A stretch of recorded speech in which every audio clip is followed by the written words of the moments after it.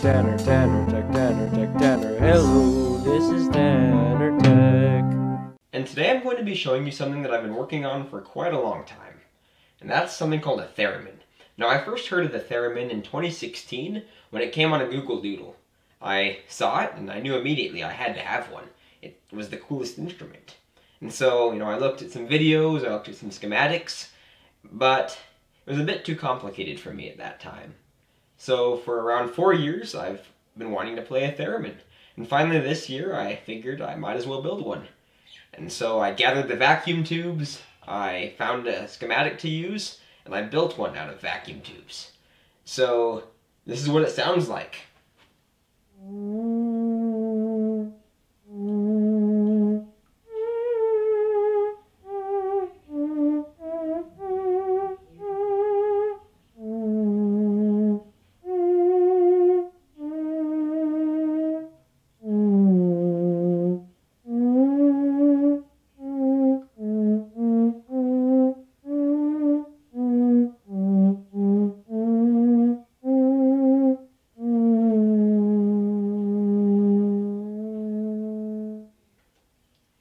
Now the theremin is a very unique instrument. Not only does it have a very unique sound, but it also has a way of playing it that's not shared by any other instrument. And that is the fact that you do not touch it while you play it. So on this side we have a volume antenna that changes the volume of the theremin. It gets louder the closer my hand is to it. And over here we have a pitch antenna that changes the pitch of the instrument the closer my hand is to it. And as you can see, it is very precise. It reacts to even the smallest of movements. So with that in mind, let's take a look at how this theremin works and some obstacles that I overcame while building this thing. Let's get started. So this is the theremin. As you can see, I built a pretty cool stand for it. Actually using some pieces from my old desk, like that bass and the piece that the theremin is sitting on. So this is the top of the theremin. Here I have the volume control antenna. Then I have the volume tuner, which is a tuning capacitor in parallel with the volume antenna and ground. Over here I have the second antenna. This is the pitch antenna and the pitch tuning capacitor. Over here is the power supply section. I have the 6x4 rectifier tube and two OA2 gas-filled regulator tubes. They're both in series and both of them provides 150 volts of regulation. Together that's 300 volts. Over here we have the power supply transformer. This is Acme brand, kind of funny, and it's actually from 1946. This is the power switch, and then here is the heart of the theremin. We have two 6BE6 tubes that consist of the pitch oscillator. Then we have the 6AN8 tube, which is the volume oscillator, which puts out a voltage based off how close your hand is to this antenna. And we have the 12AU7 in the back, that's the mixer tube, which mixes the incoming signals from both of these antennas into the final output audio signal. It comes out this 3.5mm headphone jack behind here. So I built this whole theremin so that way it can easily be detached from its stand. There's just a couple of Velcro strips holding it on, and so you can easily remove the theremin to either transport it or repair it on the inside. This is the underside of the theremin. Here we have the line filter, filters the electricity coming in. That goes through a power switch, then into the mains transformer. That then goes into the power supply board. That power supply board creates 300 volts of filtered DC current. Sends it to various points of the actual heart of the circuit. This is the board that has the pitch oscillator on this side, the volume oscillator here, and the mixer here. Now if you want to hear a detailed explanation about how this circuit works, stay tuned till the end of the video. It's about 7 minutes long, but it's very interesting. My process in building the theremin wasn't easy. There were lots of challenges along the way. So let's take a look at some of those. Some of my challenges were pretty funny, and some of them just ended up with the theremin sounding horrible. This is the first test.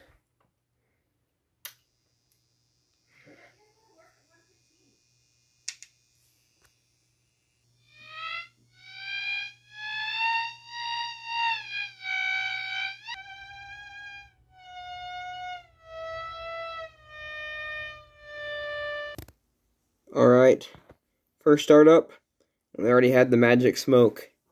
Dang it.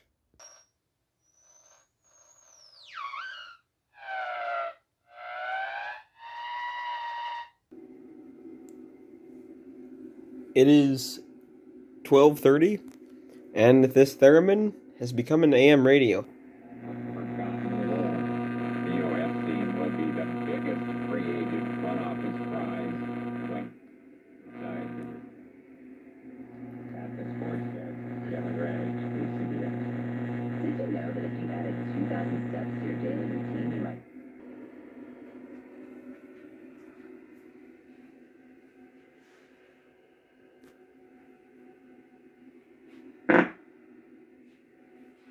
So if you listen to it right now,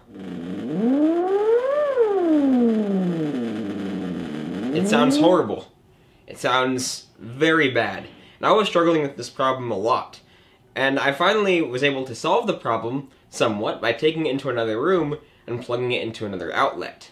Now, I, at that moment, thought that the reason that it was working there and not here was because there was less electromagnetic interference in this room. But I finally figured out the real reason why, and that was because it wasn't properly grounded.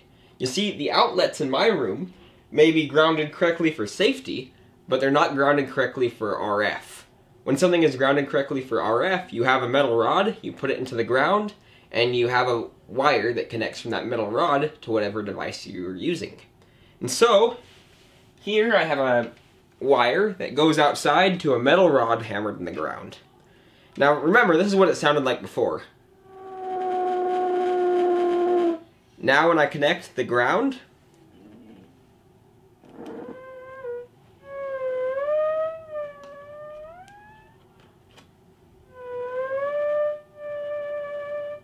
well, that is the theremin. It sounds great, and actually today I just found some new knobs for the tuning capacitors. That makes it so much easier to tune. I was at this swap meet thing, and I found an old vacuum tube voltmeter that was really trashed, but it had good knobs on it, and the knobs fit my tuning capacitors. So let's hear what the theremin sounds like for a little bit. I'll show you a couple clips of me playing it. Of course, I'm not the best at it yet. I am hoping to learn it better. And then, following that, you can hear my 7-minute long explanation about how the circuit works.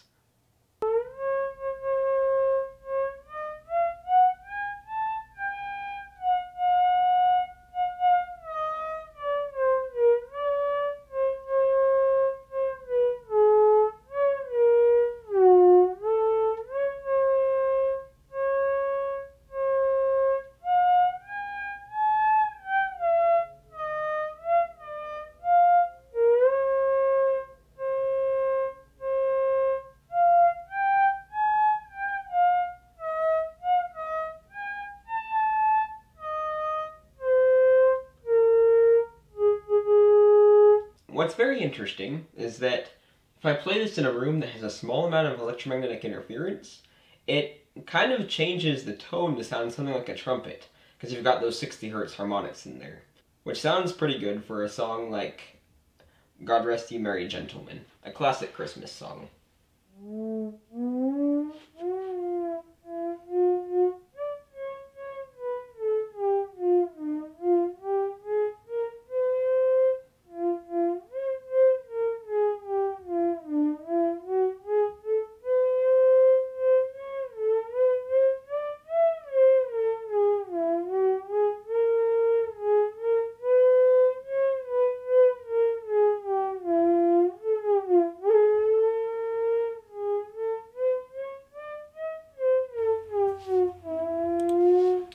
This is the circuit for my theremin. This actually comes from a 1961 electronics magazine. So first of all, we have the AC voltage. It comes into the primary coil of the mains transformer. Now, one of my modifications was adding an AC line filter between here and here. We also have a switch that goes to the primary coil. Now, we have two secondary coils on this transformer. The first secondary coil supplies the filament circuit, which is basically all the filaments of the vacuum tubes in parallel. This is at 6.3 volts. The second half of the secondary coil of the transformer is the high voltage side. Actually, the voltage between this point and this point is approximately 600 volts. When we add a 6x4 rectifier vacuum tube here, and we set the center tap of this coil to ground, it effectively makes a full wave rectifier. So we get a full wave rectified DC signal at this point. That is then cleaned up by these three large electrolytic capacitors and these two resistors. The first voltage output, A, goes to the 12AU7 section of the circuit. It then goes through three resistors and three capacitors to these reference points on the board, which go to the three separate oscillator circuits. Now the reason that this exists is to prevent one of these oscillator circuits from leaking frequency to another one, which could cause interference. If point D had some frequency on it, that frequency would be canceled out by this C23.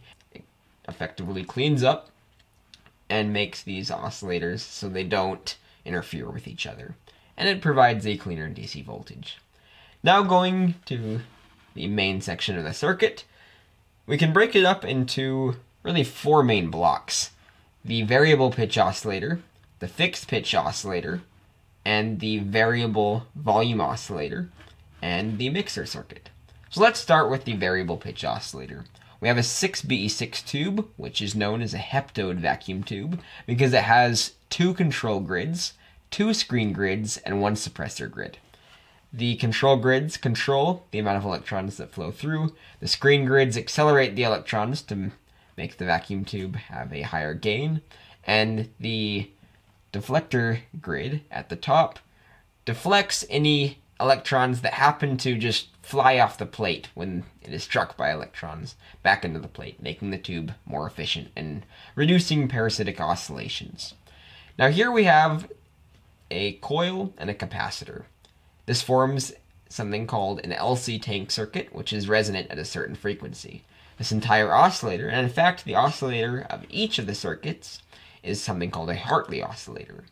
Now what happens is when I move my hand closer to this tone antenna, this circuit oscillates at a different pitch, because when I move my hand closer it changes the capacitance of this capacitor, which changes its fundamental frequency.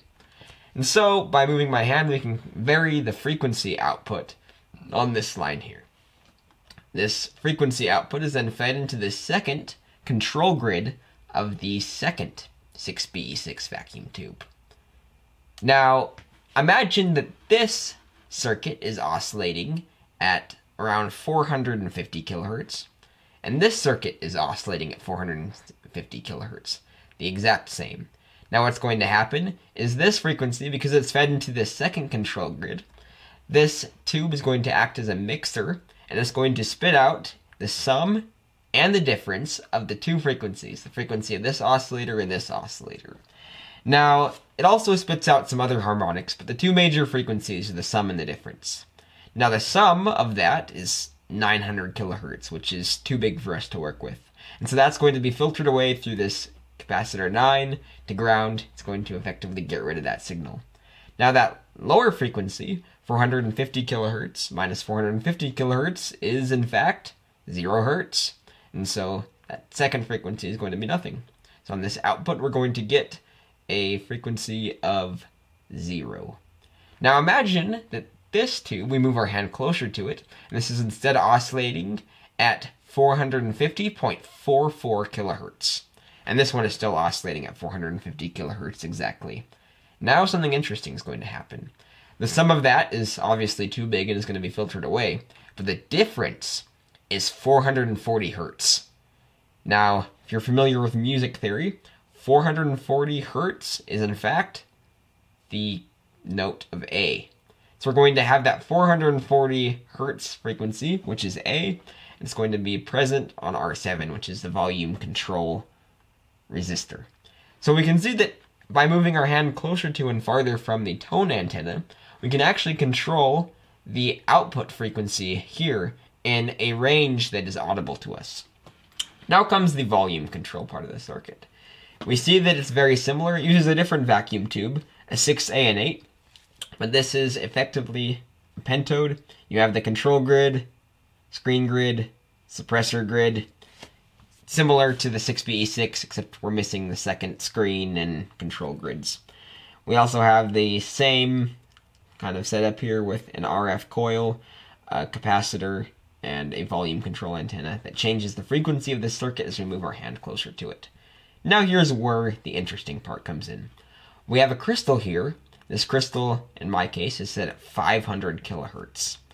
And so what happens is, if this tube is oscillating at exactly 500 kilohertz, 100% of that signal, or close to that, is going to make it to the crystal, because that's at the resonant frequency of the crystal. That's then going to be amplified by the 6A and 8 second half of the tube. The 6A and 8 actually has two halves in one, two tubes in one. And that output voltage is going to be rectified by this diode, and so we're going to get a negative voltage on here that is going to come and is going to be present on both of these grids through a resistor. That's going to create something called a negative bias. So if we have a signal here, and it's a signal that would normally be amplified, and if we had a negative bias on that grid where the signal is supposed to be amplified at, well, we're going to get a whole lot of nothing, because negatively biasing each grid effectively shuts off the tube. Now, let's say I move my hand closer to the volume control antenna. That's going to raise the frequency a little bit, or lower the frequency. Now when that happens, less of that signal is going to get to the crystal because it's no longer oscillating at the fundamental frequency of it. Which means that this tube is going to be amplifying less and less of a signal, which means the voltage at this point is going to be greater and greater. And by greater and greater, I mean closer to zero. Which means that these grids are no longer going to be negatively biased, which means that the output voltage on here, the output frequency, is going to be effectively amplified and sent out on the output jack that's going to go to my amplifier. So there you go. I wasn't exactly truthful. That was about an 8-minute explanation of the circuit, but I hope you found that interesting. I really had a lot of fun learning about how this circuit works. It's fascinating. Well, thank you for watching. I hope you enjoyed this video and perhaps learned something. There are going to be more videos down the line about this theremin. I'm going to be looking at ways to improve it, to change the output sound to just sound a little bit different, and maybe make it work better in high electromagnetic noise environments. So, see you next time.